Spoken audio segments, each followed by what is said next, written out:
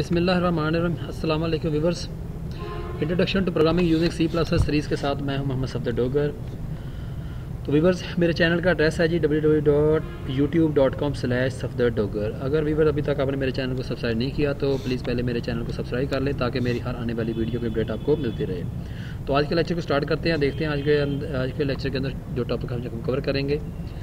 तो आज के लेक्चर के अंदर जो टॉपिक हम कवर करेंगे जो है जी वो है जी do while loop in C++। Do while loop क्या होता है, डू वाइल लूप को C++ के अंदर हम कैसे यूज़ करते हैं। तो पहले इसकी डेफिनेशन देख लेते हैं। The do while loop is also use to execute A statement over set of statement repeatedly as long as the given condition is remain true.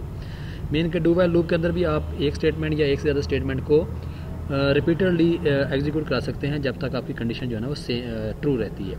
The do while loop is similar to while loop, but in this loop the body of the loop come before the test condition। यानी कि ये same as it is काम जो है ना while loop की तरह करेगा, बट इसमें क्या होता है कंडीशन आपको बाद में लगानी पड़ती है जबकि while में कंडीशन आप पहले लगाते हैं।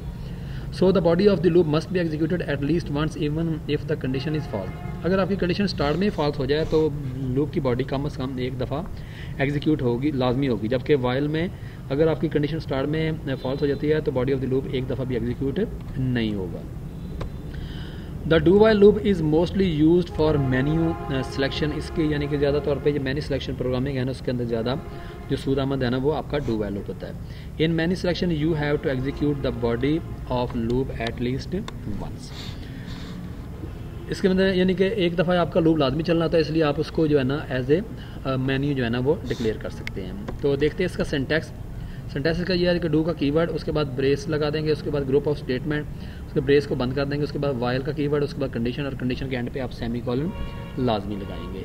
तो ये होता है व्यूअर्स इसका सिंटैक्स होता है, यानी कि डू का कीवर्ड, उसके बाद ब्रेस, जितनी भी स्टेटमेंट आपने इसके अंदर लिखनी है वो लिख देंगे, ब्रेस को क्लोज करेंगे और एंड पे आप वाइल का कीवर्ड और उसके बाद कंडीशन जो है ना लगा देंगे और कंडीशन को एंड कर देंगे सेमी कॉलन के साथ।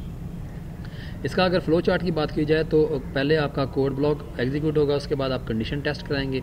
अगर आपकी कंडीशन ट्रू है तो कोड ब्लॉक जो है ना वो एग्जीक्यूट होता रहेगा और उस वक्त तक होता रहेगा जब तक आपकी कंडीशन जो है ना वो ट्रू रहती है। जैसे आपकी कंडीशन फॉल्स होगी तो आप लूप की बॉडी से बाहर निकल आएंगे। तो इसका एक आधा प्रोग्राम करके आपको मज़ीद समझाते हैं। जैसे हम कहते हैं जी कि हमने 1 से 5 तक नंबर जो है ना वो डिस्प्ले कराने हैं यूजिंग वाइल लूप।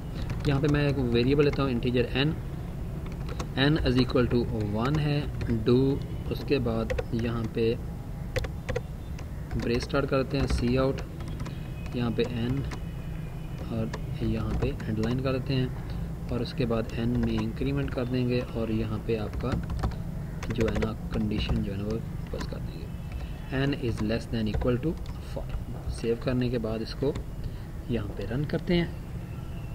यहाँ पे सेमी कॉलन लाजमी लगाना पड़ेगा, सेमी कॉलन नहीं लगाएंगे तो सिंटैक्स एरर आ जाएगा। ये देखिए 1 to 5 जो है ना वो डिस्प्ले। बट अगर देखें मैं यहाँ पे इसकी कंडीशन जो है ना उसको कर देता हूँ 1 कर देता हूँ और एंड पे सेमी कॉलन, तो ये देखें ये लूप जो है ना फिर भी एक दफ़ा लाजमी एग्जीक्यूट हो जाएगा।